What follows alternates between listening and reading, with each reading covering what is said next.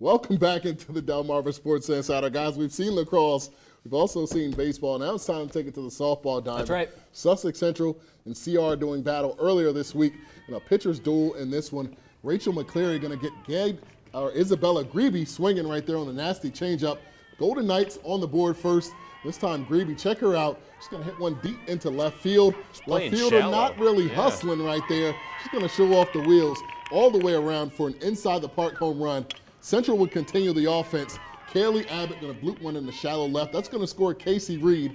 Knights go up 2, and for the Riders, their bats could not get going all game long. There's Reed picking up the strikeout. He's going to shut the door for the Golden Knights. A complete game shutout for Reed after losing the day before by 11. Wow. Central takes this one 5-0, and they are back over 500 for the second time this year at 3-2. Nice stadium out there. I really liked it. But over to Salisbury, Del Mar softball taking the short trip to take on Parkside. The Rams' Sarah Weiss, check her out, with a drive into the gap, trying to stretch it to 3, but great relay and throw by Shelby Lemon for the out at third. On the mound for the Wildcats, senior Tracy Pleasanton. 7 strikeouts in 7 innings for her. Only gave up 3 hits on the afternoon, but out-dueling her, Parkside senior UNC Charlotte commit Maggie Cannon, 10 strikeouts in 7 innings.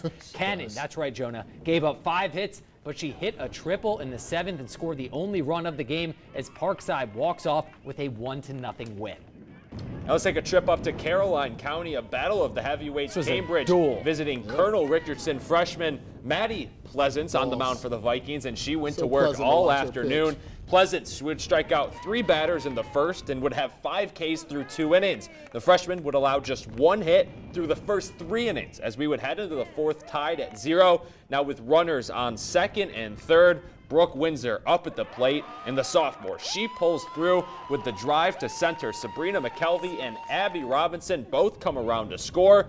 Pleasance would close things out from there. She pitches a complete game, 1 hitter, 15 strikeout performance as the Vikings top Colonel on the road 2-0.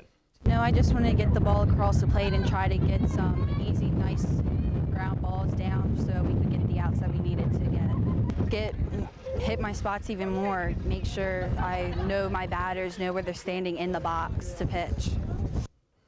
That arm was in middle school last year. So I'm sure if you know, the Talbot County, St. Michael's looking to continue their dominance up against Snow Hill. Top of the first, Eagles jumping right out on the Saints. Lauren Smith slapping one. It's going to roll all the way to the fence. 2 runs would score. Eagles out to a 2-0 lead. Just 4 batters into this game. That's coming out strong. And the Eagles more offense. Bailey Lamberton going to hit one into center field. That's going to add another run to the board. Smith would get the start on the mound. And talk about pitchers who rake. Here's another one. She's going to rip this one out 6 inches from just causing a home run right there. She also had a complete game in the circle, getting it done with the bat as well as Snow Hill goes on to beat St. Michael's by a final of 12-3. And guys, how about a little soccer? Indian River also in action in their first game since March 27th. They came out swinging, no pun intended. Isabella Binko with a nice goal, touches every part of the post. That was one of 2 first-half goals for the freshman. IR going up 4-0 at the half. In the second, Del Mar looking to get on the board. Ashlyn Carr with the shot on goal, but the Indians keeper, Fabria McCrae, with a few saves to keep the shutout alive. Then, just a few minutes later, Del Mar still looking for their first goal of the game, but Mackenzie Niblett's shot bounces right off the crossbar. Next Indians possession, and Binko passing it off, this time to fellow freshman Anastasia Diakos, and she shoots it right past the outstretched hands of the keeper for her 2nd goal of the game. And just 30 seconds later, guys, it's Binko with the breakaway, outrunning every Del Mar defender as she goes opposite post, goes Oppo for her 3rd goal, a hat trick for the freshman as Indian River goes on to shut out Del Mar 6-0. I think it really just sets the tone for our team and shows that once we put our minds to anything, we can do it, and we showed that we wanted to win, and we did it. For it being our 2nd game together, we have gelled really well. We know how we want to play.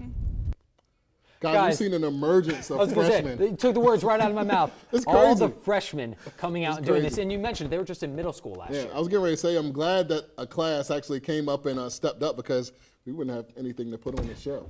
No, we wouldn't. Unbelievable. But that is going to do it for our high school coverage for the week. But When we return, the Shorebirds, got to talk about them, look to continue their hot play this week. We have an update on the Orioles minor league squad coming up right after the break. It's Macy Griffin from Washington High, and you're watching Del Mar Sports Insider.